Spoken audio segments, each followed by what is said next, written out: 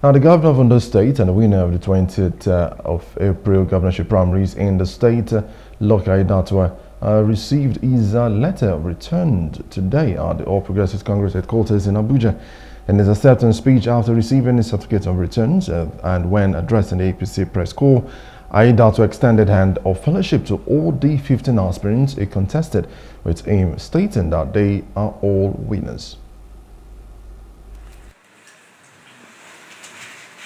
Let me say this, that yes, immediately after the primaries and I returned as the winner, yeah, there are some of the aspirants that were aggrieved because of their opinion that there were irregularities in some of the awards, and these led to setting up of the appeal committee, and then petitions were submitted, quite all right, by I think about 2 or 3 of them.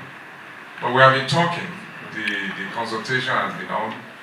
The National Working Committee, under the leadership of the chairman of the party, invited all of us to a meeting to plead for peace and cooperation, which majority of them accepted. During that very meeting, I can tell you, among the 15 of us that were present, about 11 at that moment, about 11 of us agreed that it is over with, that a winner or a flag bearer, if you like, has emerged. And the other 3 we have been talking and we have been relating. And that was what has led to the final report of the appeal committee that was submitted and adopted by the National Working Committee today. That is to tell you that issues have been resolved, even though consultation continues.